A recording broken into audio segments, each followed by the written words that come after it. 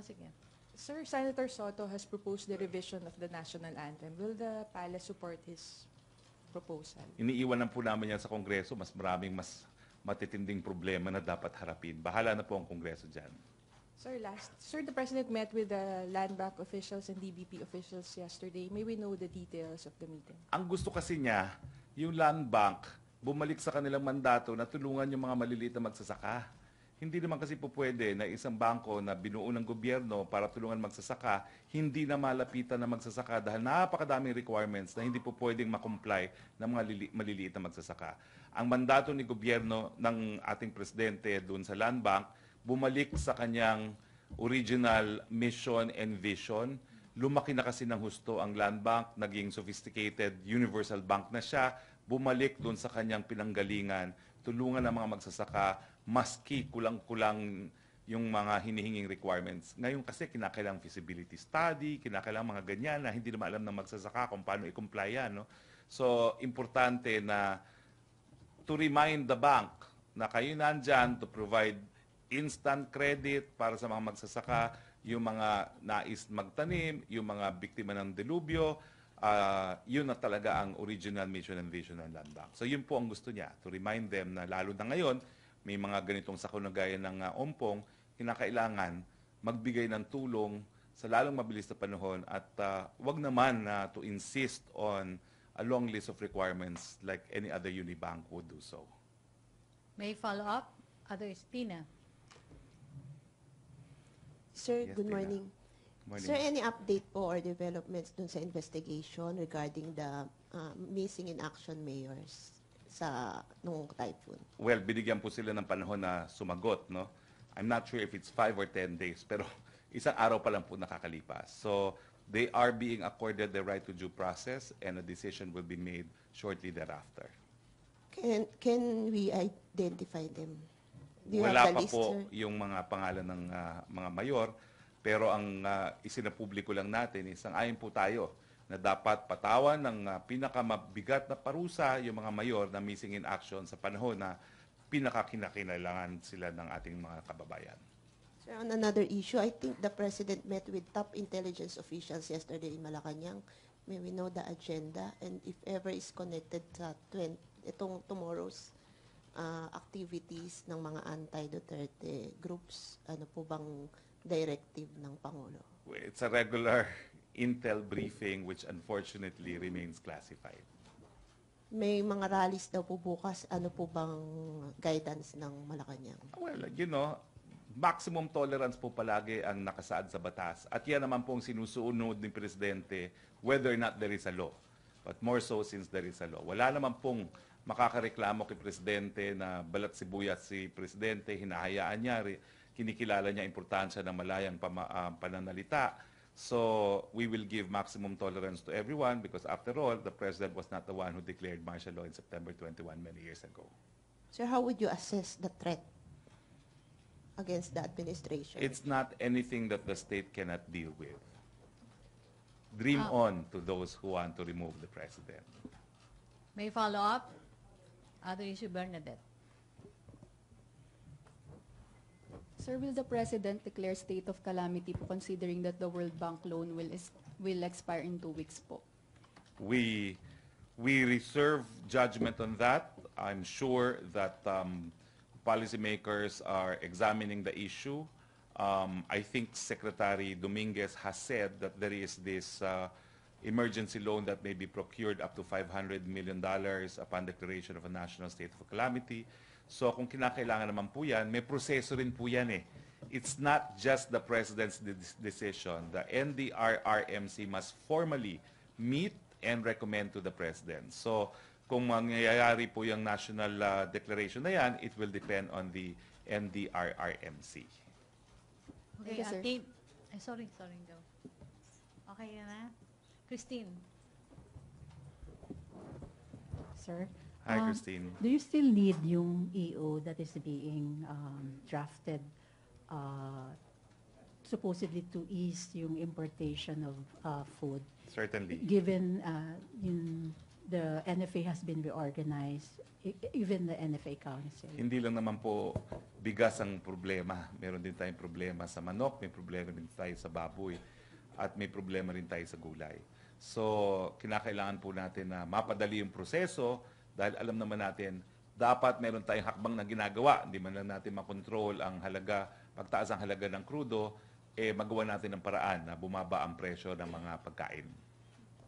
Pati yung what's this? So when will you issue the EO, sir? I'll follow up po, no? Kasi alam ko dapat lalabas na yan as soon as time possible. Joyce. Sir, sa COA report lang, sabi ng COA, the country will have to pay 230.17 million in commitment policies to foreign lenders due to delayed and canceled projects in 2017. Ano pong reaction ng palasyo dito? Well, that's unfortunate, but if that is a finding of COA, no, it must be true. But tignan po natin muna kung ano yung mga dahilan kung bakit natin kinancel. Maybe po, mas malaki mawawala kung tinuloy natin yung mga pangungutang na yan, yung mga proyektong yan. So, ibig sabihin po, hindi naman po, ibig sabihin na palibasa na cancel, walang dahilan. Meron po talagang mga dahilan siguro kaya hindi tinuloy. So, I do not know what these projects are and I'm not able to comment specifically kung ano yung mga individual projects na ito. No? I'm just saying that malaking halaga yan, inaamin natin, pero there must be a bigger reason why. But I do not know the details as of yet. Pero do we guarantee na babayaran natin itong commitment penalties? Well, kapag hindi po kasi, that will have ramifications as far as yung credit trustworthiness ng Pilipinas. It will affect our credit standing and siyempre po makaka-apekto yan dun sa ability to raise funds from overseas sources. Sir, any message din dun sa landslide that happened sa Naga City, Cebu? Naku, nakikiramay po kami dun sa mga naging biktima ng landslide sa Naga at asahan niyo po na lahat naman po ay gagawin ng gobyerno para maibsan yung dalamhati na nararama ng mga biktima at titignan po natin kung paano natin maiiwasan ang mga ganitong pangyayari sa mga darating pang mga panahon. Last na. Sir, may group na nag-file ng complaint kay Asik Moca Uson sa Office of the Ombudsman and they're calling for the President to sack Asik Moca Uson.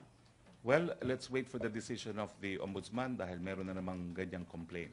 The Ombudsman can already order the dismissal of anyone in government because it is both an administrative and a criminal case.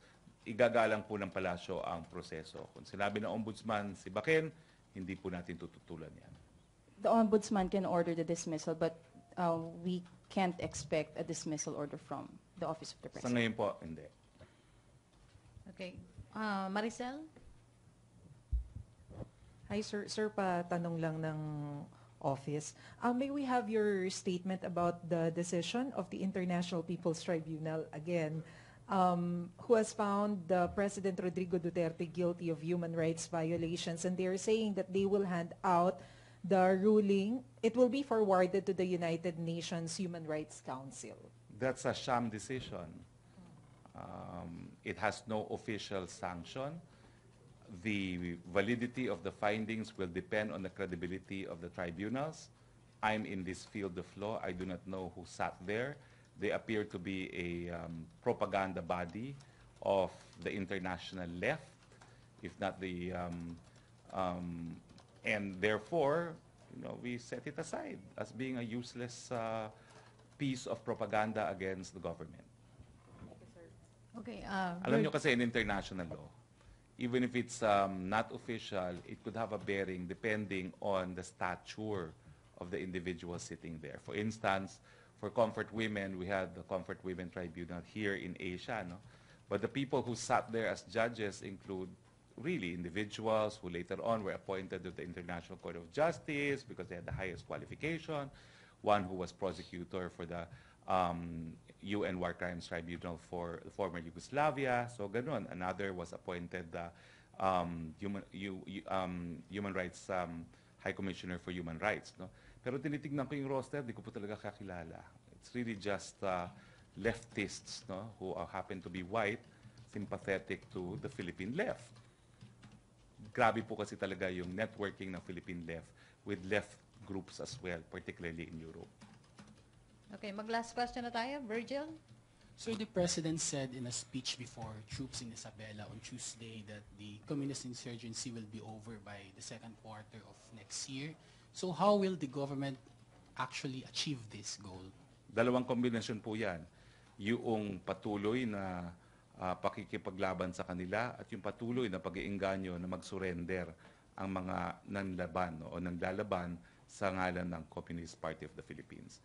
Marami po tayong mga surrenderies na binibigyan natin ng tulong para magkaroon ng bagong buhay. At the same time, we're in the process of modernizing our armed forces. Hindi po sila talo, kumbaga, sa military strength ngayon ng militar. Pero it's a combination of both. And plus the fact that we're confident that the people will know that the President was given a mandate to address the root causes of rebellion, and he has been doing so. So it's not just a military solution? Hindi naman po. It's overall. It's the fact that our policies are directed to address the root causes of poverty and the fact that we are promising NPA fighters a new lease on life. Yung peace process kasi diba naka-suspend siya for the meantime to give way for the review of the existing agreements and consultations with stakeholders. Do we have an update on this po? Kung ano? Wala pong update from now. Okay. Thank you, sir. Okay. Ace Romero. Kala ko hindi ka na darating, Ace. Sec, may we have a follow-up on the status of the EO on the localized peace talks? I'll follow up, because there's a draft already. It's a matter of having it issued. Siguro tinitignan lang ng Office of the Executive Secretary because it was prepared by OPAP. Thank you, Sec. Okay, now more Oh, nasa na yung Joseph lookalike na si Ivan? Wala ka bang tanong, Ivan? Ivan, may question ka? Kasi pinakamaraming tanong si Joseph eh. Since you're representing him, baka may tanong ka. Okay, break daw today. Okay. Okay. No more questions. Salamat. Thank you. See you on Monday. Thank you, Presidential Spokesperson Harry Roque, sa mga bisita natin at sa